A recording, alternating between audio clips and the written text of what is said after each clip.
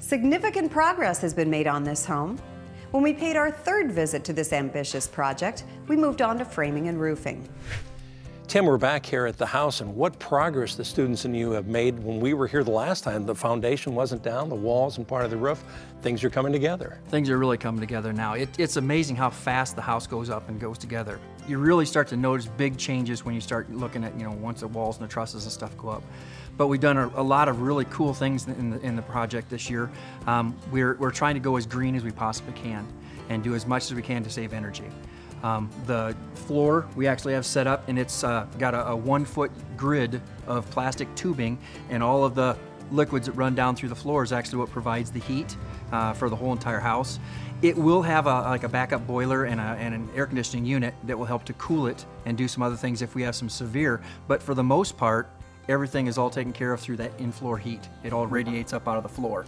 That's amazing, Tim. Again, all the plastic tubing that went in here, and it was really laid strategically, correct? Yes, and they have to have the runs set up in a certain way so that only a certain distance of plastic pipe goes. So for example, if they all have a run of 100 feet, then they'll have to go back to the main unit and then start out with another 100-foot unit and then back and forth. So it keeps it a constant temperature for everything. That helps to regulate a nice even temperature. Tim, we like that. Let's talk about the walls and the insulated walls that you're going to be using. Okay. The wall system we're using is called a T-wall. And it's a little bit different than your regular 16-inch on center stud spacing.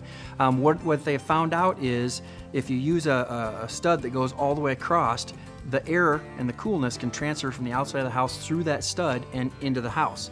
So what they've done with this one is they've turned the studs sideways, and then they put a strip of styrofoam insulation in between them, and then it doesn't let the heat transfer back and forth. They're also 24 on center, so that saves a little bit of material.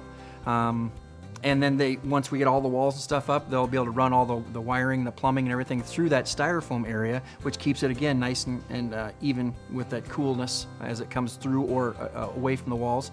And then we'll actually then, like say, foam it all afterwards with a spray-in foam. And what really works great about the spray-in foam is you don't lose the air pressure that comes from inside and outside of the house.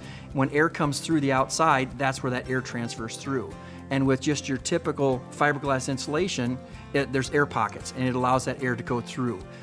With a blown insulation, it actually closes up every single crack and place where air can flow. And again, you're going to be going in and blowing in that insulated wall. And you were also telling me about the roof as well. Yes, they're actually going to use what they call like a warm roof. And what they'll do is they'll spray that same foam that we use in the walls. They'll spray an 12 to 18 inches of foam up on the ceiling, and then basically that leaves your attic completely cool.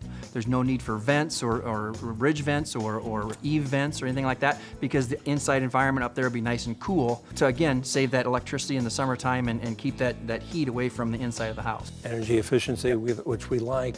You're making it so tight it'll be quieter, right? Right, yeah. So once the house gets built and the windows and stuff are all installed, and once you actually get in here, the living space, you can't hear cars and stuff go by on the outside. It's really a nice, quiet environment. It's really neat to see all the different things that are available. It costs a little more money, up front, but there's so many things available, and the kids can see why we don't waste things. Yeah, and saving dollars down the road. Yeah, it just saves immensely. Yeah. That's great. You've got today 8 or 9 students that are working with you, and again, what a great experience for the students. Yep. And again, those students come from not just the school that I teach at, but they also come from the surrounding areas. So what we try to do with those kids is give them a taste or a flavor of all the different types of trades that are here. They'll get to do the construction part with me. They'll also get to work with the electricians to pull wire and do some of those kind of things. They'll work with the plumbers for how they pull pipe, why they pull pipe, what kind of pipe they use. When the HVAC guys come in, they'll actually be able to help them run the pipes and ductwork for that kind of stuff.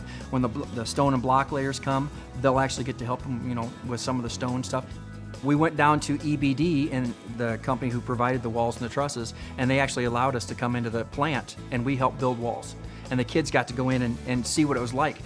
And several of them they offered jobs to if they want them. So, it's a case where it's just, there's so many opportunities and so much there for the kids to see. It's not just a summer project. It's not just like going to work for a Habitat for Humanity kind of thing. There's careers here. So it's really just a neat way for the kids to see all of the trades, not just the carpentry end of it. An overall experience in terms of the construction of a house. Yep, exactly. There's just a lot of opportunities, a lot of great opportunities for the kids to, you know, see the work, do the work, and then continue that later on. And it's neat for PowerHouse to see this come along through the process of building this, again, greenhouse and certainly energy efficient. And very, very fast going up.